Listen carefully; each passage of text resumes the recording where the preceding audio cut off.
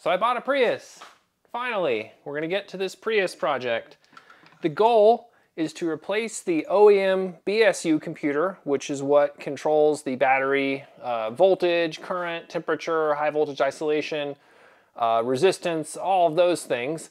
We're gonna replace this entirely so that we can use lithium batteries in Gen 2, Gen 3 Priuses and the like, the Prius C, etc. The nickel metal hydride Toyotas, basically. And we're gonna replace the nickel metal hydride computer, which is not safe for use with lithium, with something like this. This is a product for the Honda Insight. We're gonna make the same thing that fits on this circuit board here. And we're gonna do that by, instead of having all of the cells measured on one board, we're gonna have one thing that controls it that's gonna replace the BSU that goes in the exact same mechanical enclosure and in the exact same location as the OEM BSU in the Toyota. And we're gonna take the 60 cells that we're monitoring here and put these on separate PCBs that are attached to the actual battery module instead. And this will give us supervisory control, which will allow us to safely add lithium to the nickel metal hydride Toyota Priuses. So we need to turn chicken scratch data that I gathered by hand from the differential RS485 serial bus on this Gen 3, and we need to turn that into code that will work with the car without upsetting the OEM computer. So let's see if we can do it. My goal is to get this to work on the very first try. Probably won't actually get that. Okay, so this is the first attempt to use LiBSU in the car. So I have no OEM BSU in here, I just have the LiBSU. So I will be generating all of the battery data we're giving to the computer. And I guess we should just see what happens. So foot on the brake, push the button. Hey, no triangle. But also no ready. Interesting. Well, I have no idea what this means. Usually there's a ready light that comes on. Here's all the data I'm generating on the laptop screen here. That's just hooked up to my LiBSU prototype. No DTCs found, but also no ready light. So no high voltage battery codes, no engine codes. All right, well, we'll look at all this data. I've made a ton of it, and we'll see what we can find. Well, that is the first LiBSU attempt, and it was unsuccessful, but that's okay.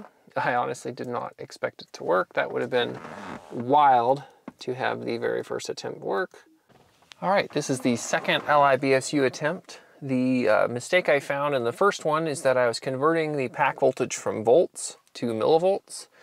And even though I was saving it into a UNT32 type, the math was being done on UNT16, so it was obviously overflowing. So I've fixed that issue. Interestingly, we didn't get any check engine lights, even though the car thought it was 1.4 volts per blade instead of 14 or 15 volts per blade. So let's see if this works. That's the fix I've done. See if it works.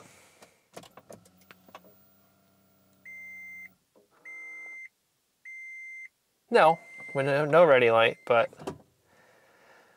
okay. So something is still unhappy, but we'll figure it out. Well, we have more data to look at. All right, this is attempt number 3. I had an array that needed to be volatile and it wasn't. So let's try again, see what's happening. Ooh, we got ready. Oh, nice. All right, cool. I think we should go for a drive. Let's do it. See if it works. I gotta move. Well, there goes the car. All right, give me 1 sec. All right. Ooh, I'm excited. Let's take the e-brake off. We're in reverse. So we will get the engine warmed up.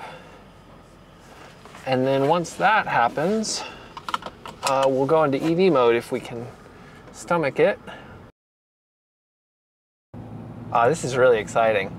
Well, 3 attempts is what it took to get it driving. This is just a MVP proof of concept. This is not the final code. So there's gonna be a lot of work that needs to happen. Granted, this code is pretty far along because it's just a fork of my existing code for the Honda Insight version of this same product. So yeah, right now we're driving up 1,000 feet vertically, so this does a pretty good job of warming the engine up. So I think the engine will be warm enough. We're only about halfway up the mountain, but I'm gonna pull off here on, this is the only option you get basically. See if we can get this car to go into EV mode. Again, I don't really know the criteria, what it takes for that, but I feel, yeah, okay, so I am now in EV mode. Again, I don't know why it wouldn't do it before, but I tell you what, because of that, let's go back the way we came. I think that we can stay in here up to 25 miles per hour now. I'm super happy that this code is working. Cool. Success. I love it. Here's the hardware I'm using for the proof of concept. This is not even a prototype. So I have the LiBSU PCB that is from the Honda Insight in here, and the finished LiBSU will look nothing like this because it will be the size of this PCB. Specifically, it'll be the size of the OEM BSU PCB versus this like 8.5 by 11 that is.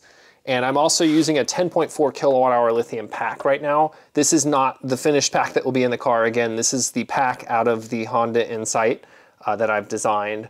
But you can see that we are plugged in here to the OEM 8 or 10 pin connector. I think it's a 10 pin connector. And that is the only interface that my entire product has with the car electrically. Everything else is mechanical. So here's, we have the pre-charge and charge contactor, the pre-charge resistor, and you know, the fan stuff, all that stuff remains OEM. Just replacing this stuff here. This will be replaced with a pack that goes where the original pack in the car goes, so it won't be in the wheel well like this. And here you can see, if you look up front, that the car is in fact in ready in the bottom left corner right now, just so you can see I'm not faking it here. But yeah, we are using our own firmware now instead of the BSU, which means we have complete control over the pack current, voltage, temperature, HVDC isolation, all the stuff, all the things the BSU does. We can now do those for real in the car, which means we can do it safely because we now have complete supervisory control. So that is the proof of concept here. Tomorrow we're going right into the PCB, and hopefully we'll get a Rev A PCB in a few weeks. Thanks for watching.